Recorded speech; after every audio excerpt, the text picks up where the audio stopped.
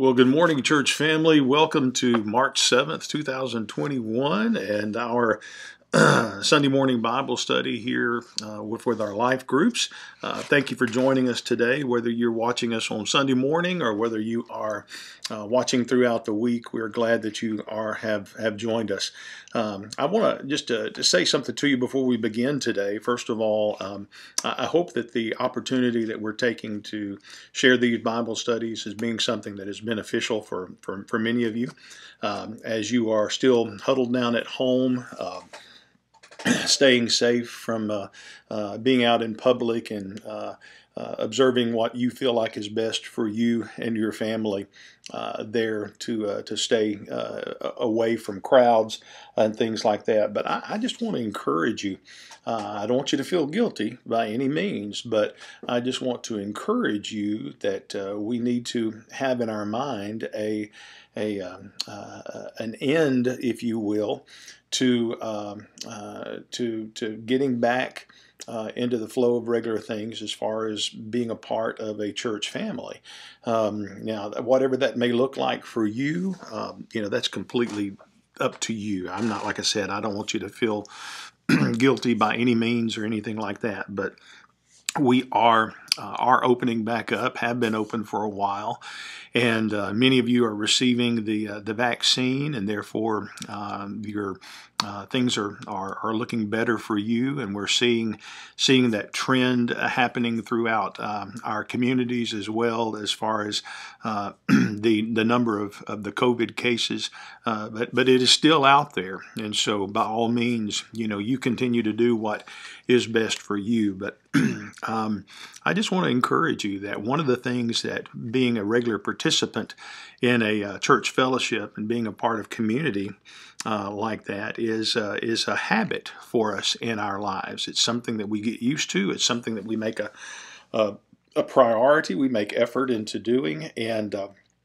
we have gone for a whole year now, and all of that has been disrupted. And so my prayer for us in a community and for our church is that we just won't get out of the habit of being a part of life groups and being a part of the church in that way. It's one way to look online and to watch the broadcast on ABC 3340, and even coming just to worship service there. But I just want to encourage you, when you feel ready, we're here and we're excited about having you come back to life groups. So consider that, and if there's any way that I can help you with that, just know, first of all, that I'm praying for us, praying for you, praying for God to show you what His direction is for you in your life as you prepare to do that. And then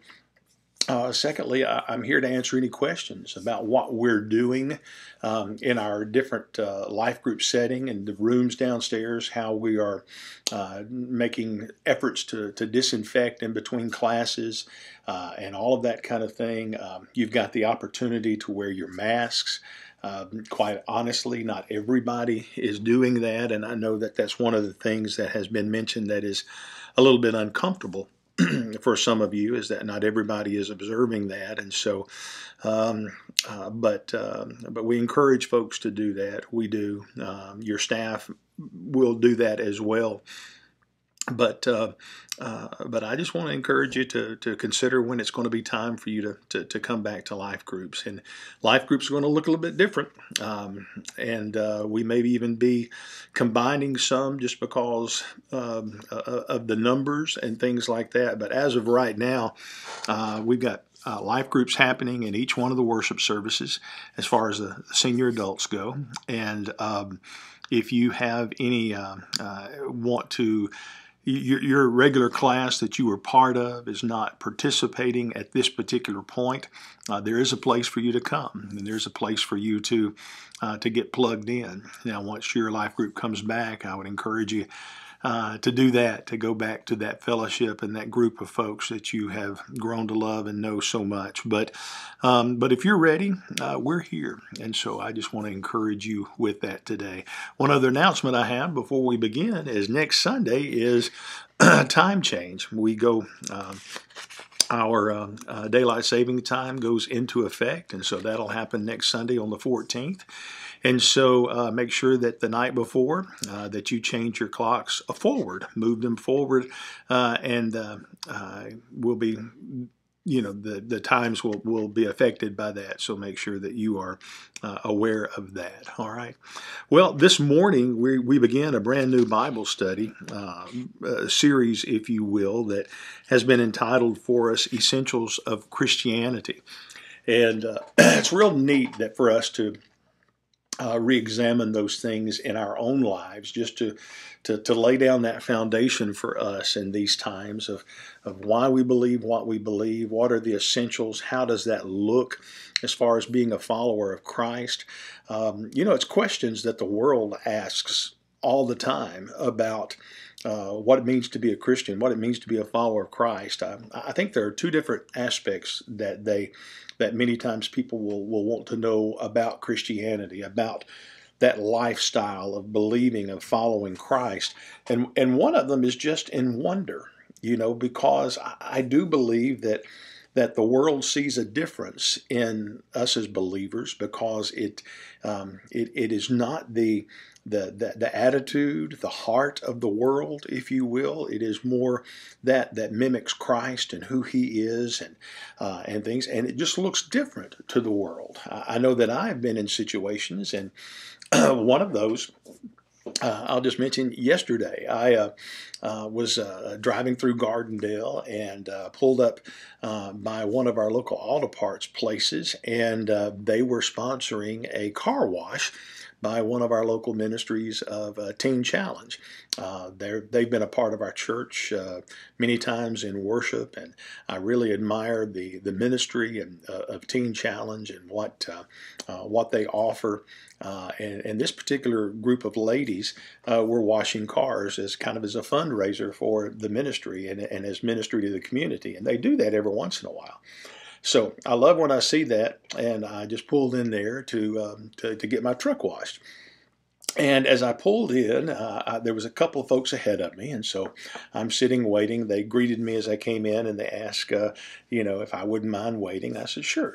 So, and then it wasn't too long after that, another young lady pulls up as well, and she was told that there were these cars that we getting finished up, and then I was next, and then she could be next. And she just seemed real disappointed because she was in a hurry a little bit more and had somewhere that she needed to be or something like that. And I happened to overhear that, and I just simply rolled down my window and I told them, I said, look, I was just passing by, and I'm not pressed for time or anything. If this individual would like to go ahead of me, then please, that's fine. Do that, and I'll just sit here and wait. And so it just seemed to be unusual as that young lady kind of listened to me give her my spot, if you will. And she just kind of was, are you sure? I can come back later. And of course, it was getting near the end of the day and they were about to go. So if she were to have to leave, there wouldn't be any coming back. And so I just said, no, that's fine. I'd love for you to do that. I'm just sitting here enjoying the sunshine, and everything. And so she just went on a couple of times, just thanking me and saying how unusual it was that somebody, would do that. A little bit later on, of course, these girls didn't know me from anything, but it is a faith-based ministry. And as they did get to me, and after the other young lady had finished, one of the girls commented to me and said, asked me if I was a believer, and I said, well, yes, I am. I'm a follower of Christ, and she said, well, I knew it. There was something different about you, the way that you interacted with this young lady, and with offering her, your spot and stuff like that. She said that's just something that Jesus would do.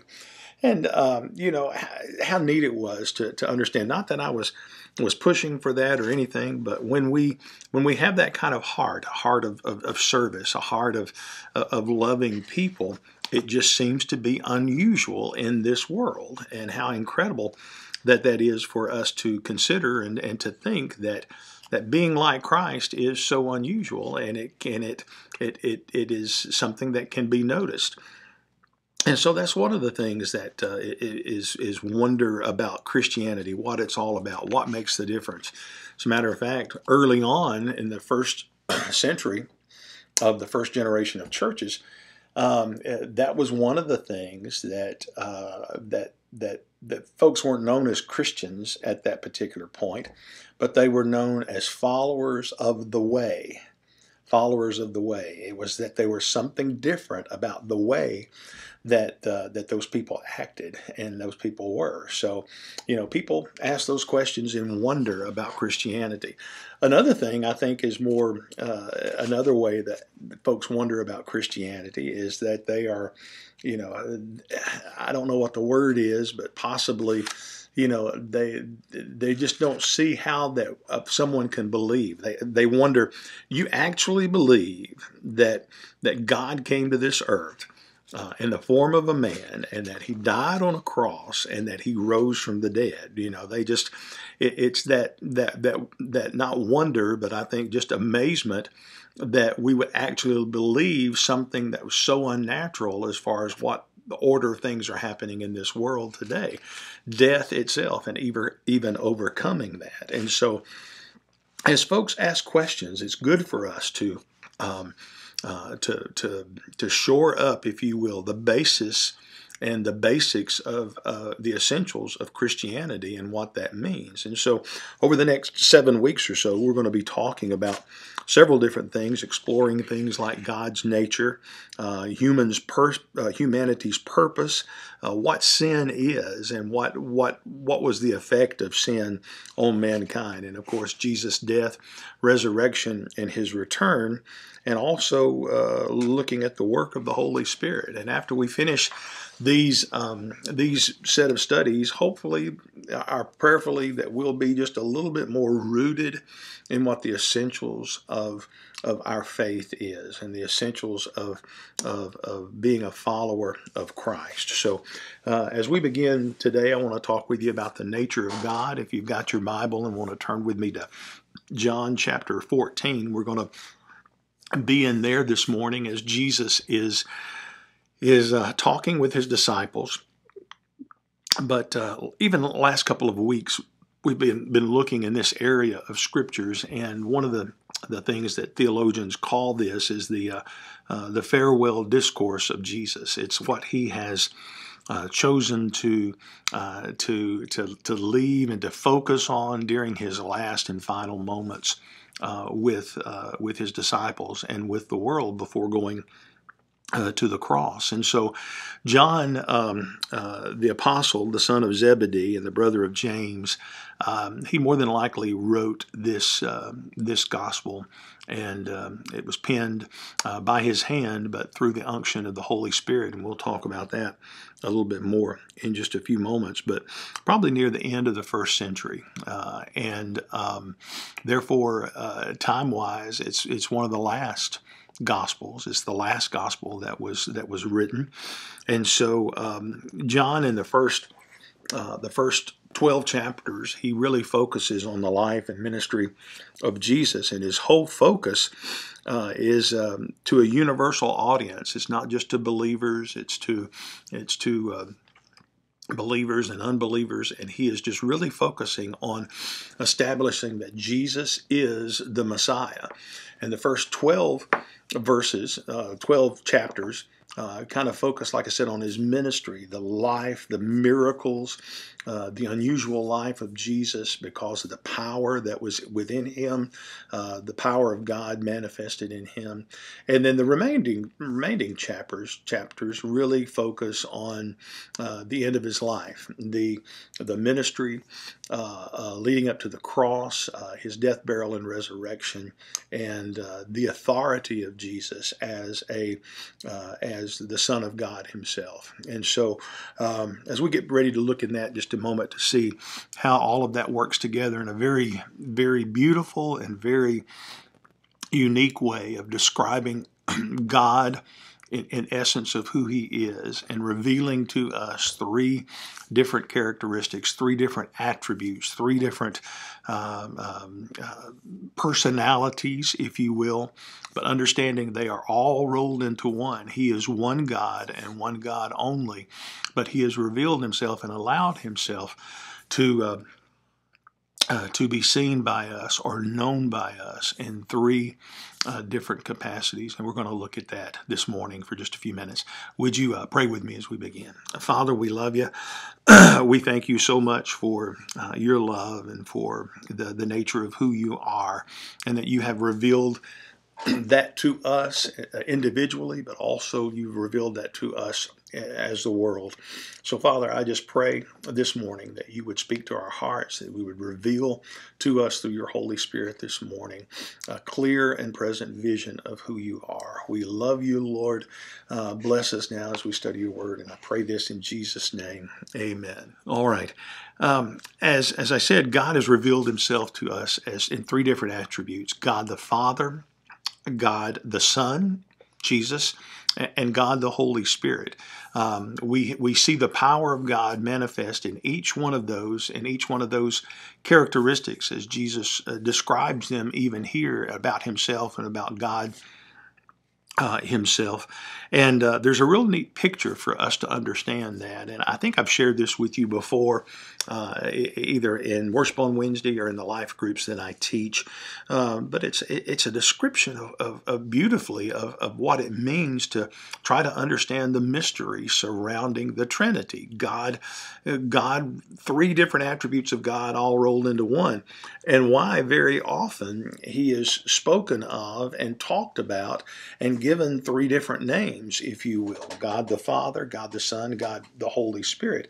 But he is still the same, the one God. You've heard it described also as the triune God. So it's the three in one, if you will. But imagine myself, one person you see sitting here before you. My name is George, and I am one person. I can't be different people, but I have different relationships, if you will, to folks in my life. In other words, to my children, Ashley and Mandy, I am their father. That's how they see me in life. They don't see me necessarily as a friend or a buddy, and I try to be those kind of things. But the very first way that I was introduced to them and growing up, and as they became knowledgeable of life, is I was their dad. I was their father that spoke things into their life. I was an authority. I was a protector. I was one that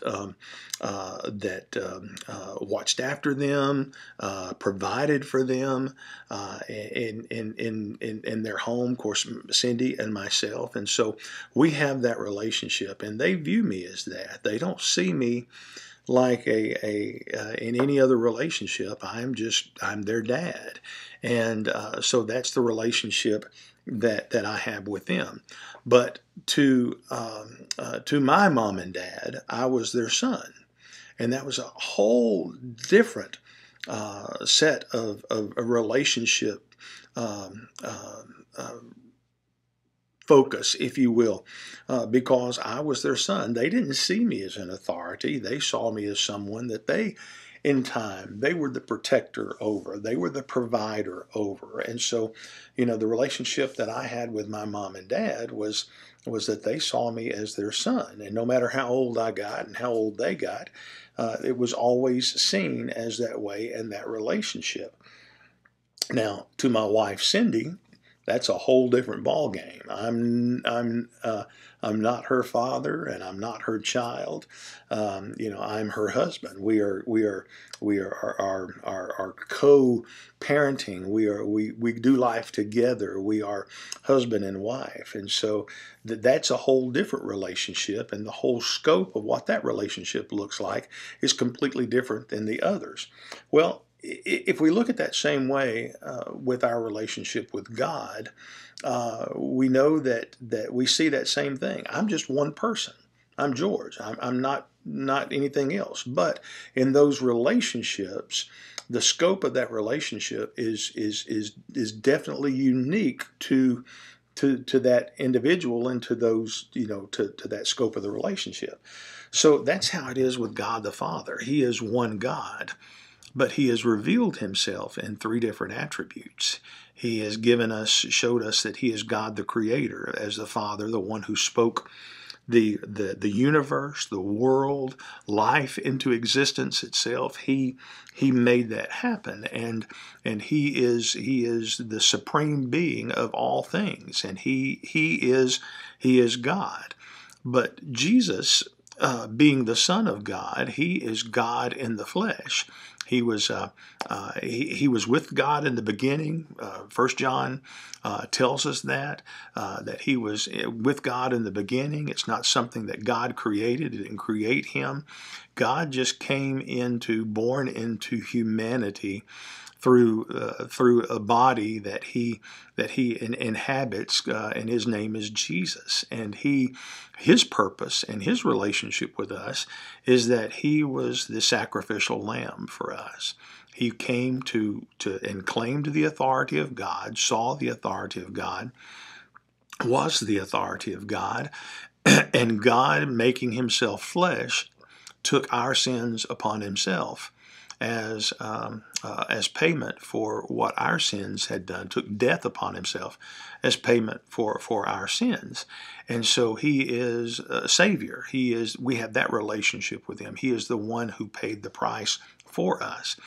And then the Holy Spirit, who God sent and afterwards, after Jesus' death, his burial, and his resurrection, his ascension into heaven, he comes alongside us, if you will, and Jesus describes him in just a moment as we read as being a counselor, or someone who becomes our conscience, becomes our that new creation within us, that new way of thinking, what sin has skewed and deformed in our life of the way that we think, the way that we thought, the selfishness of mankind. Jesus comes through the Holy Spirit, and he changes that inside of us and in our spirit. It's that connection, if you will. And so, but it is all the same. He is all the same. He is one God, but we see him in those three different ways. And so Jesus describes that.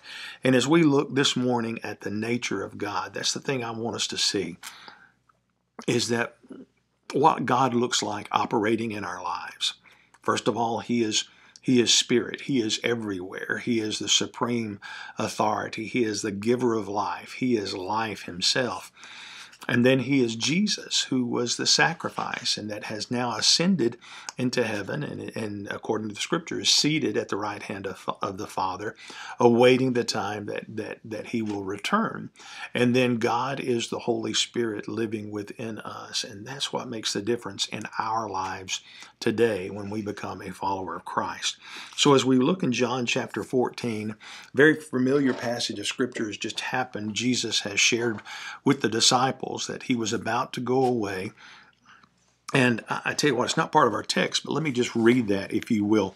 John 14:1. He's trying to comfort the disciples because they're asking questions. You're going away. You've been we've been with you in ministry for some 3 years now, and you say you're going away. What's that going to look like? And what do you mean you're abandoning us? Is what they're thinking. And so Jesus is wanting to encourage them and let them know that what he's come to do in this world is he's come to die. And he's got to do that.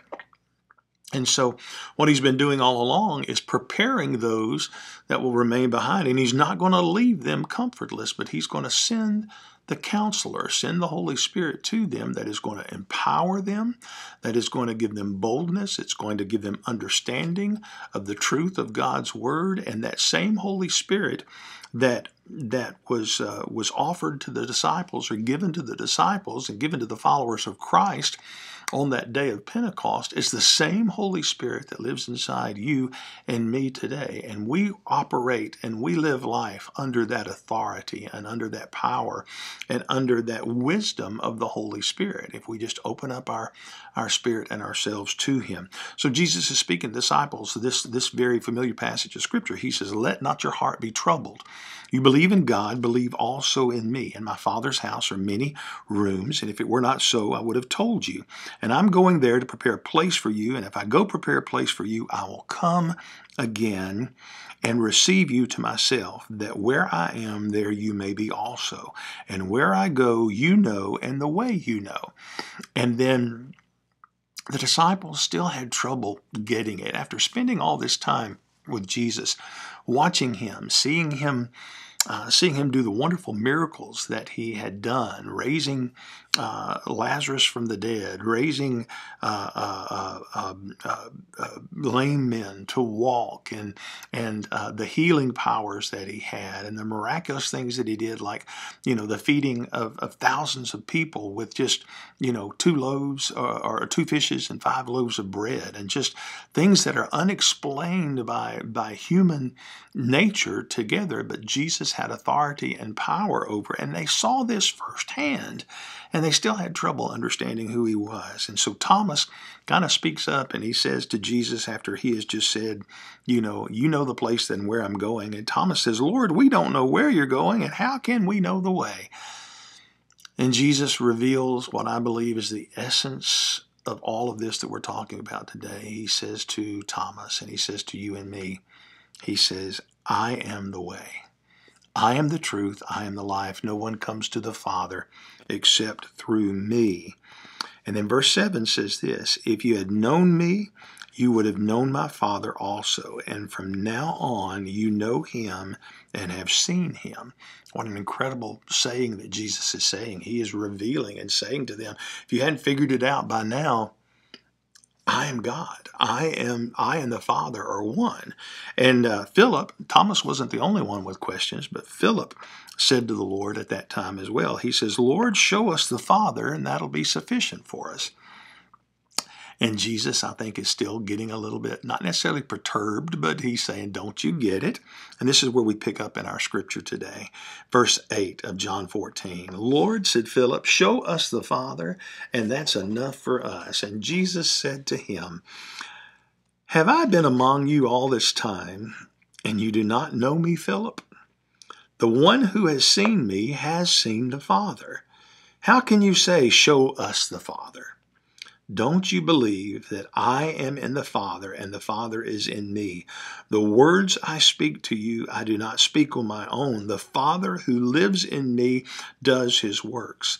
Believe me that I am in the Father and the Father is in me. Otherwise, believe because of the works themselves." Jesus is saying, open up your eyes.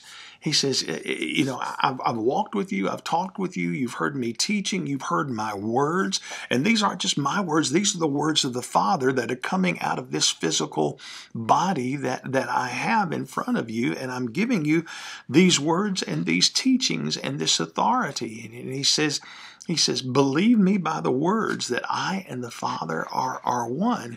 And he said, and if that's not enough, just take a look at the works that we've done together, the works that I have done as far as the miracles, the things, just showing that authority and the power of the universe that He has.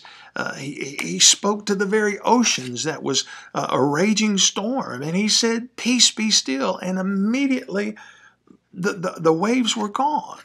I mean, not just authority over the way people act in spiritual things, but He has authority over the world that He created. And so he's saying, and He's asking them to believe that just look by works alone, but let's go a little deeper than that. The words that I share, that they're the Father's words, and they are the truth of that. So He's really petitioning before the disciples. He says, open your eyes. Don't think with your head, but think with your spirit, think with your heart, the things that I've changed. And I think that's one of the things that causes the world to ask those questions sometimes, is that they're just not able to look beyond things that are seen right in front of them. And, for whatever reason, the God doesn't seem to be actively, working in miracles around us so much. He is. They're all over the place, but there's just not. He's not here in physical form to point to those and say, look, this is what God has done, and this is what God is doing. It's up to us to reveal those things in our life. And one of the greatest miracles that we have experienced in our life, some of you, I know, we've talked, and you've had some physical manifestations of miracles in your life where things maybe that was in your body, that was sickness that was once there, is gone now. And that's a miracle, of God. But the miracle in my life that I have to share with others is that I'm not the man I used to be. I don't have that selfishness in my heart that is prominent. Now I have to fight against it, because there is a physical man inside of me, the natural man, if you will, that still craves those things.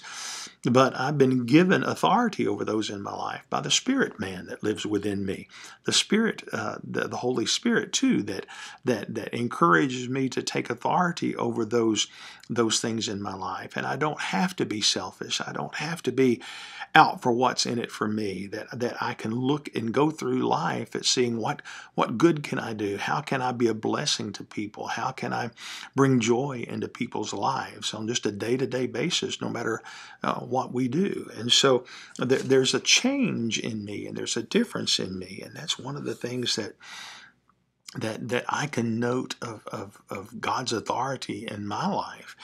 And so as Jesus is teaching here, he goes on in verse 16, skip down to there for me, if you will.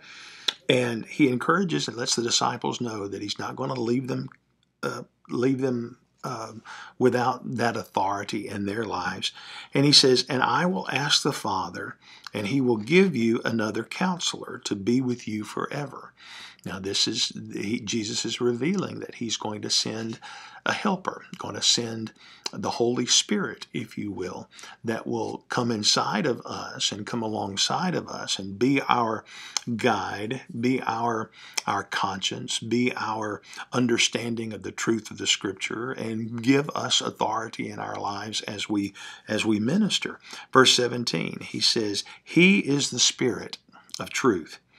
The world is unable to receive him because it doesn't see him or know him, but you do know him because he remains with you and will be in you. I will not leave you as orphans. I am coming to you. In a little while, the world will no longer see me. Jesus says, I'm going to go away. I'm dying. And I will ascend into heaven. But you will see me because I live. You will live too. And on that day you will know that I am in my Father, and you are in me, and I am in you. And so to answer the world's question of how do we know that God is real? How can we believe in that? By faith, we have taken that first step of exercising that belief in our lives and believing him to be our Savior and to make that change. And because we've observed that in our life, because we felt that reviving of ourselves, and we no longer feel the weight of sin because it has been taken off of us, then we can bear witness and say, it's simply this. I can't cut my chest open and open up and show you God living inside of me, but I know he's there. I know he's there. He's made a difference in my life, and I no longer see this world as a place of despair by a means of just survival. I see it as an opportunity to be the hands and feet of the one who created me and gave me life, that I might glorify him, that my life might glorify him. And until someone takes that step of faith, then they're not going to see, they're not going to believe. And Jesus defined that right here. He says, they don't see me, they don't believe, they won't experience this, but you, because you have believed, then you will know what I'm talking about, and you will experience that counselor, that love of the Holy Spirit. Skip down with me to 23. And Jesus continues to affirm that he and the Father are one, and that's the first example of the essentials of Christianity, is that the nature of God and who he is, that he is God the Father, God the Son, God the Holy Spirit. Verse 23 says, Jesus answered, "If anyone loves me, he will keep my word. My Father will love him, and we will come to him and make our home with him.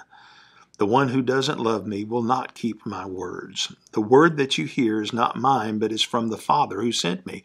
I have spoken these things to you while I remain with you, but the Counselor, the Holy Spirit, whom the Father will send in my name, will teach you all these things and remind you of everything that I have told you."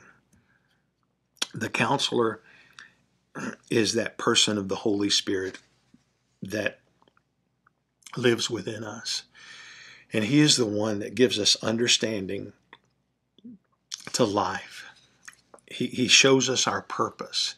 He gives us, if we ask him to show us understanding into God's word. Jesus just spoke it right here. He said, the words that I'm speaking that the Father gave me, the Counselor, as it comes, the Holy Spirit, is going to remind you and teach you all the things that I have ever told you. And that is where we have the authority of God's word. Even John, as he is writing, we know and we believe that it's under the influence of the Holy Spirit, and the Holy Spirit is reminding him of the words of Jesus, and he's sharing those and put those down in written form, and they have been something that have endured to this day. The Word of God will never go away, never go away, because it's alive and it lives within our hearts. And that's the exciting thing about understanding the nature of God.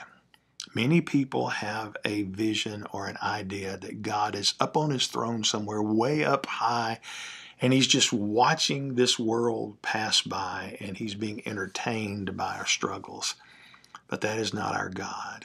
He is alive, and he is well, and he is living in me and in every person who's come to that faith knowledge of Jesus Christ by placing their faith in him. If this seems somewhat foreign to you, if you're listening to this study this morning or whenever you are, a couple of things that you need to examine in your life. First of all, have you ever reached that point in your life where you've asked Jesus to come into your heart, where you have begun that relationship with him? Have you given him that authority over your life? Have you come to that point where you say, Jesus, I need you as a Savior, and I want you to come into my life? Have you invited the Holy Spirit to come into your life? You know, it's not something that just happens. It's not just something because we're God's creation that just happens. We must make an invitation. We must make that decision. We must repent and we must confess. That's what the scripture says. Repent means to stop that way of life that you're living now, to stop having those thoughts of just selfishness for man, but for yourself, but to stop living for yourself and begin living for Jesus and living for others. That's the repentance. And the confession is just live a life and confess that I'm a follower of Christ. I believe. I trust God as my Lord and Savior. I trust him, and I'm walking in faith with him. And by the authority of God's word on those things, the Holy Spirit comes into your life, and you live with him. So if you've never done that, I want to give you the opportunity to do that today. Or perhaps it's just been a long time since you've nurtured the relationship with the Lord, and he just seems distant to you. You know there was a time that you invited him into your heart, but you just haven't nurtured it in a while. Then my prayer to you is to just turn back to the Lord. Confess that sin of not not nurturing that relationship and asking God to take those things out of your life that are keeping you from hearing the Holy Spirit in your life. And as you do that, God will always reveal himself to us. So bow your heads right where you are if you'd like to make this decision. Just say, Father, I don't think that I've ever come to the point in my life where I've invited you to change my life. And so right now, Father, as I'm listening to this and I'm hearing a call from something somewhere in my heart to make this change, I acknowledge that it is you drawing me to yourself. So Father, right now, I repent of my sin. I don't want to live a selfish life. I don't want to live the way that I've been living without you. I want you to make a change in my heart, make a change in my life. Help me to see things better, see things different, see things more like you designed me to do. So I confess those things. And right now, I also confess that you are my Lord, and I will follow you. I will get to know you by studying your word, and I will seek you on a daily basis. You are my Lord. Father, thank you for coming into my heart. Thank you for giving me new life. And as I take this step of faith, reveal yourself to me, that I might know that I know that I know that I'm a child of yours. Thank you, Lord. In Jesus' name, amen. If you prayed that prayer, it's the attitude of your heart, or perhaps you prayed another, just, Lord, help me to nurture that relationship with you, to fall in love with you again, then I want you to do me a favor, and I want you to just connect with me somehow. Call me, the church office, talk with me for just a moment. Let me know that you've done that. I want to help you with that, or send me an email if you want to do that as well, just to express that is what you're doing in your life, and allow me to reach out to you and offer you some help as well about getting started in that relationship and in that nurturing relationship with the Lord. Well, the nature of God, He is God the Father, God the Son, God the Holy Spirit, all three rolled up into one. And He is living within us as followers of Christ. And that is the first essential, if you will, of Christianity, of knowing that who He is, but also knowing that who we are in Him. Well, all right, thanks for joining me today. My prayer for you this week is that the Lord would bless you, and that He would you would continue to grow in the knowledge of the Lord Jesus Christ. He is a good Father. We'll see you next week, or join us for Bible study here at the North Campus for Life Groups, okay? God bless. Have a great day.